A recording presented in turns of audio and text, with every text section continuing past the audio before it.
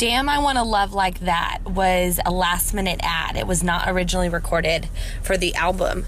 I had recorded it as a demo a few years back.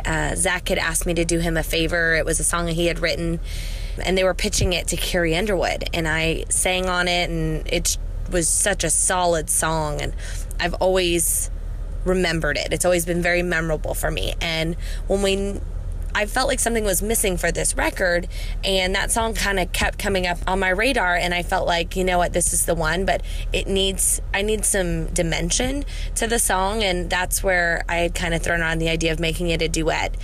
And Jordan Isaac and I have played together on and off for a couple of years, and he's got a really strong voice, and our voices blend really well together. And so we got in the studio, and we got in there to do it one night, and it was magic. It was one of those organic moments where the song just kind of all came together, and I'm so glad. It was a last-minute ad, and it was kind of stressful, but it was worth it, and I think Damn, I Want to Love Like That is very unexpected for me, and a really solid duet for Jordan and I.